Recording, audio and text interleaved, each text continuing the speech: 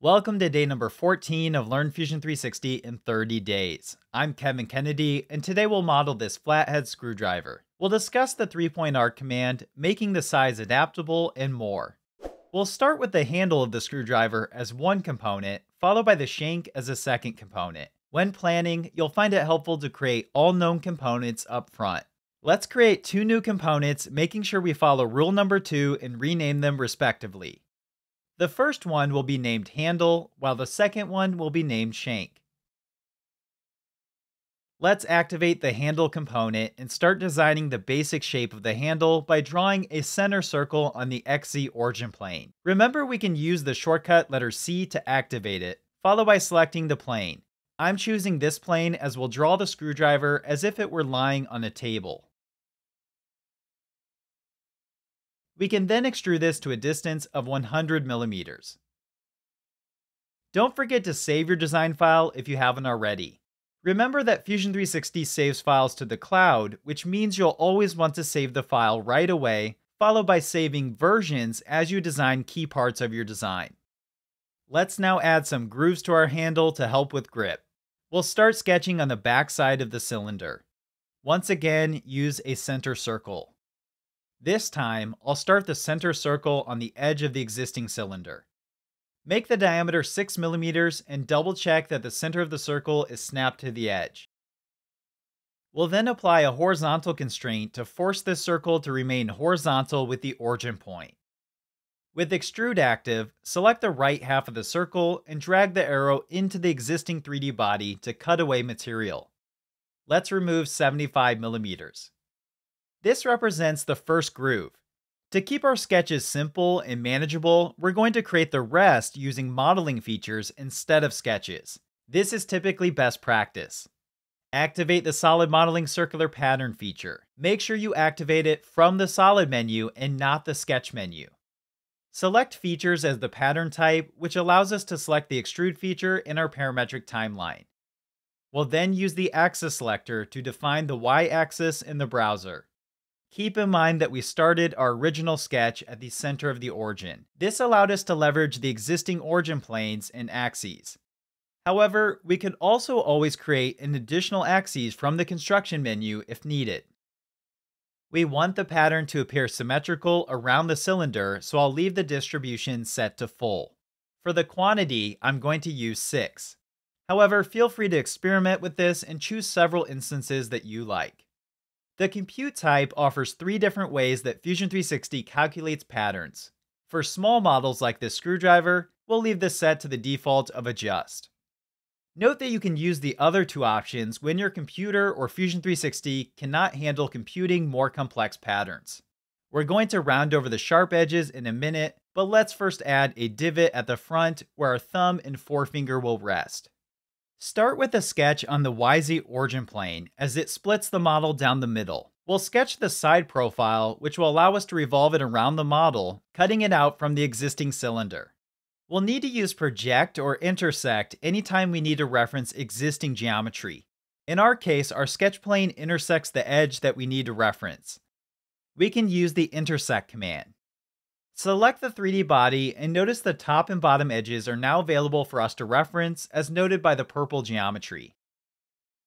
We'll now activate the 3-point arc command. We'll add dimensions after placing the arc. Start by selecting 2 points on the projected line, followed by placing the radius of the arc. With the sketch dimension tool, define the radius as 13 millimeters. We'll also define the distance from the front edge to the first arc point, making this 3 millimeters. Notice our arc is still not fully defined as the sketch point is white. We need to add one final dimension to the center point of the arc in the front edge. This will be 9 millimeters and will prevent the arc from moving around. In the Solid tab, we'll activate the Revolve tool. The profile is already selected for us. Define the axis as the y-axis. This will default to a cut operation, so we can click OK. Throughout the design process, there will be many times that you'll need to punch in dimensions without knowing them. The wonderful part of parametric design is that we can simply edit our sketches or features to change the dimensions as desired. I'd like to make this arc a bit more shallow. I'll change the radius to 14 millimeters and the distance to the center point to 11 millimeters. Before we add our fillets, let's add the center hole for the shank. It's important to note that you want to add fillets and chamfers at the end of your component's timeline when possible. This will make design changes easier later on, as fillets often cause downstream errors by affecting sharp edges that you may have referenced. Create a new sketch on the front face of the cylinder. Make this center circle 7 millimeters in diameter. We'll then extrude it to a depth of 50 millimeters. After completing this, take a minute to rename all of your sketches. I encourage you to get into the habit of this. Make the names descriptive of the task they include. Find a naming convention that works for you or your team and stick with it. Let's now activate the Fillet command to apply the desired rounded edges. Start by selecting the two edges of our divot. This radius will be 5 millimeters. Add a new selection set and select the front edge of the screwdriver. This will be 1.5 millimeters. Add a third selection set, this time selecting the back 6 edges of the handle. Once selected, we'll define this as 10 millimeters, which leaves us with a large rounded end. Let's click OK to save these fillets. At times, you'll find it best to break many fillet selections into two different fillet commands. This can often help the fillets compute better, while also making them more manageable. Let's add 2 additional fillets, starting with a 2 millimeter fillet to all of the long edges of the handle.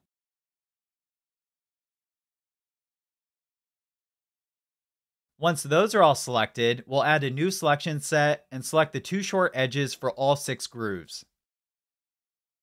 Once selected, we'll set this to 1 millimeter and click OK. We're now ready to start designing the shank of the screwdriver. Remember, we've already created the component. We simply need to activate it before doing any design work. To create the shank, we're going to start with a new sketch on the inner surface of our hole cutout. This can be hard to select, so we can use the following selection trick. Left-click and hold over the area where we see the desired face. This will present us with a list where we can cycle through the faces until we find the correct one. Once the correct face is highlighted, right-click anywhere in the canvas and select Create Sketch. As you design your 3D models, you should always be considering your design intent, or how you want the model to be adaptable. In this example, I'd like to design the screwdriver so I can update the diameter of the shank by simply changing the sketch for the hole cutout. With that in mind, we'll want to use the Project command to project the existing edge into our current sketch. This means that our sketch is driven by the existing geometry. We don't need to apply any sketch constraints or dimensions. We'll test this in a minute. Let's first extrude this to a distance of 150 millimeters. Remember to use that selection trick if needed.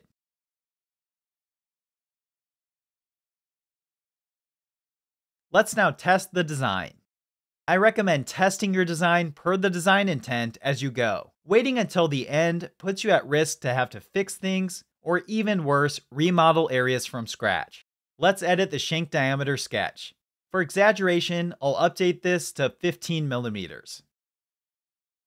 Once we finish the sketch, our shank updates accordingly without us having to do anything. Again, because we projected the geometry, our shank will always adapt to the size of the hole.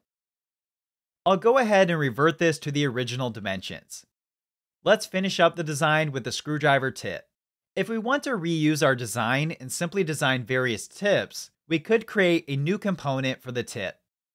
Be cautious when creating new components and make sure to create them from the topmost level unless you want them to be nested. Select the front face of the shank and extrude this to a dimension of 10 millimeters. It's important to note that this concept of referencing existing faces is helpful for small or quick tasks. However, you should use sketches and projected geometry when working on more complex models. The downside is that we have an extrude in our timeline, but no sketch to alter if needed. That's okay in this case, as I don't plan on changing the circular shape of the tip. Start a new sketch on the YZ origin plane. Again, we'll need to use the Intersect tool to project the existing edges to our active sketch plane. This will allow us to sketch a 3-point arc that touches the front edge and the top edge. Place it without defining any dimensions. Notice how the first endpoint can still move around. We'll apply a vertical constraint to this endpoint and the corner point above. This will ensure it stays on this line. Let's add a sketch dimension between this first endpoint and the center point. We'll make this 0.5 millimeter. We can also define the dimension between the corner edge and the second endpoint. Let's make this 9 millimeters. Lastly, add a 16 millimeter radius dimension to the arc. We'll need to close our sketch profile on the front with the line command. Once complete, activate the extrude command. We'll make this a cut operation that follows the symmetric direction. The extent type will be all, so it cuts away all of the existing 3D body. We can now complete the tip by mirroring the extrude cut feature to the other side. Activate the solid modeling mirror command. Use the features type and select our last extrude.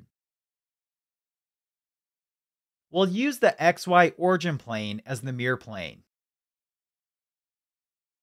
Our tip and screwdriver are now complete. This model is a fun one to experiment with using Fusion 360's appearances. You've successfully completed the screwdriver. I'll see you on day number 15 as we 3D model a painter's tripod.